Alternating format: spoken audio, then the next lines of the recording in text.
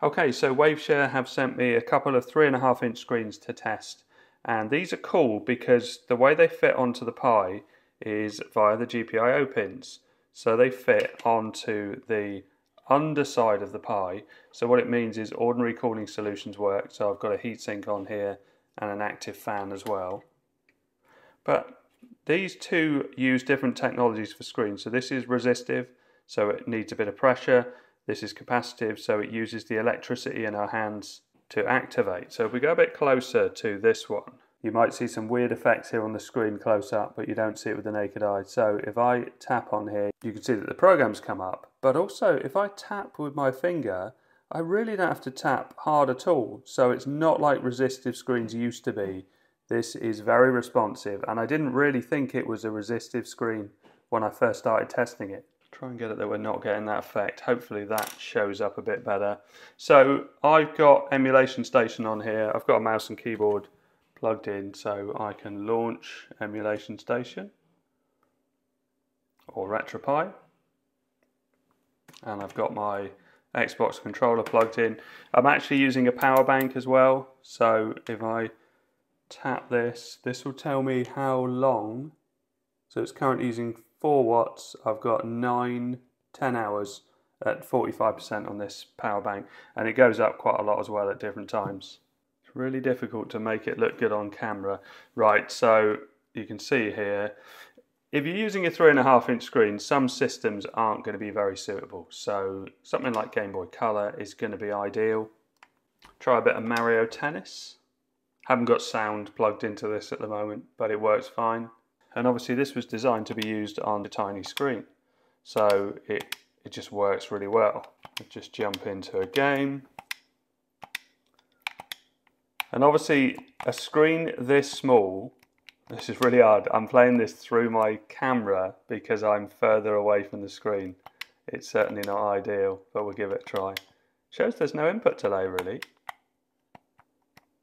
Yeah, it definitely is coping fine with that. No problem at all. Right, let's quit out of that. Back into Emulation Station. So another one of my favourites would definitely be Game Boy Advance. Love it. It was a system I had back in the day. Actually, I had an ordinary Game Boy as well. So let's go for WarioWare. There you go, straight in. Looking good. And this, if you've never played it, it's a load of mini games, and it is really, really good, and it gets faster and faster over time, so you've just got to react really quickly. The early levels are super easy, so very, very straightforward, really quick little games. I'll show it on the full screen so that you see it, because it's good with the sound as well. So the soundtrack and the various different elements of it really add to it, so it speeds up and speeds up. It's really, really good. Oh, missed it. You really don't have a lot of time.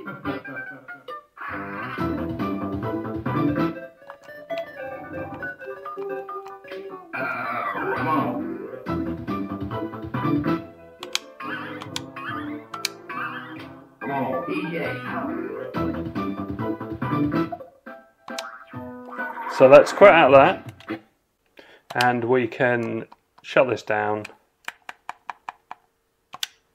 or at least quit Emulation Station, and let's go to the Waveshare site and we'll have a look at the two screens. So this is the 30897, the one I've been using, and we've also got 30896. So if we pull this tab out, let's see if we can get these side by side. So the one I've been using is cheaper, $15.99. Same resolution, 320 by 480 on both, but you get 5 points of touch on the capacitive screen, whereas the resistive is just 1. And you can see toughened glass panel, so it's a harder display.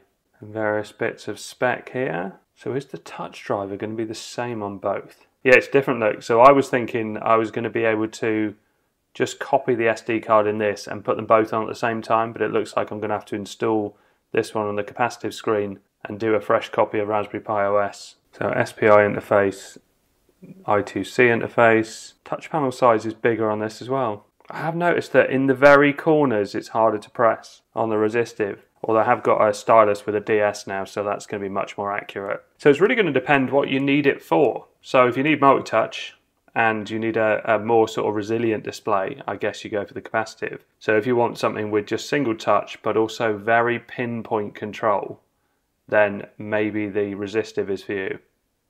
But they attach in the same way, which I think is great. So that's the same, both 60 Hz. Both support the same sort of devices, and you can see on the backs of both of them here, very similar. But the pins are listed differently, and all the overall dimensions are in here if you need all of that. So I need the support pages. Well, in fact, first of all, I need to do a fresh copy of Raspberry Pi OS. So let's shut all this down, and I'll do it like I did on the other one with an SD card. So let's launch Imager, choose OS, 64-bit Raspberry Pi OS. Although this is one step newer than the one I was using before, so it'll be interesting to see if it works with all the new updates. And let's write that and come back when that's all done. So instead of directly connecting it to the underside of the GPIO pins, what I could do is use one of these cables, so that plugs into the port on the back of the display, and put each one of these on the relevant GPIO pins on the top. But it's just a lot easier to sandwich it on. So what I've done is I'm using this Ice Tower cooler, the bigger model, and I've just changed these. So it was using these for spacing, but I'm using these. It's not a perfect fit, but I haven't tightened it down super tight, so it's still going to do a good job of cooling. And you can see all of the GPIO pins appear to be lined up fine. You can't really do that wrong. But what I really like about this is it just looks like a CRT. So old school monitor, and you could incorporate that into a design. So let's plug this in to a bigger monitor. You could set it up headless, but I think this is just an easier way of doing it. So let's go to the Waveshare site. Just check that I've got the right one. 30897 I think is the right one. We'll soon see. No, it's not. It must be 30896. Okay, so this is the one I've got. Now somewhere on here there was support, there was like a wiki. It wasn't super obvious at first. Here it is, it's a long way down. And they call it Raspberry Pi LCD F. So again, it's got that different pin layout, but we can see this is the capacitive one, and you've got to install all of this. So I think that's where it starts, yeah. So let's copy that and open a terminal. It'd be nice if this was automated because there's a lot of steps. So what I'll do is move that over here because I'll be switching back and forth. So let's do this.